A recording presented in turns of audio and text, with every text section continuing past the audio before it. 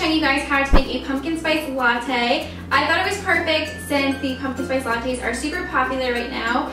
And I wanted to show you guys how to make it at home in case you guys don't have a Starbucks around you, or just in case you guys just want to make it at home. Basically, all you will need for this is a mason jar. I'm just using a mason jar. You guys can use a cup, of course. I also have half a cup of coffee. I have 1 teaspoon of vanilla. I have 1 teaspoon of sugar. You guys can add 2 teaspoons of sugar if you want a little bit sweeter. I also have 1 teaspoon of pumpkin pie spice. I have 2 tablespoons of pumpkin puree, and then I have 1 cup of milk. So basically, we're just going to pour all the ingredients into a small pot, and this is enough for 1 serving. So if you guys want more, you guys can double it, triple it, whatever.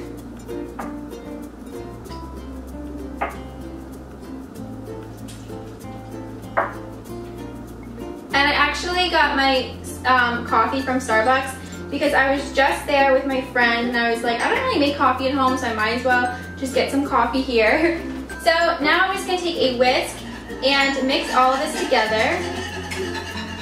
And it smells absolutely amazing so far. It smells so, so good. So once we have that, we can pop it on the stove. And you guys can just keep mixing it and just keep watching it, make sure that it doesn't boil over. So once it starts to boil a little bit, we can take it off. And now we can just pour it into our cup. And it smells so, so good. So now I'm going to take some whipped cream and add it on top.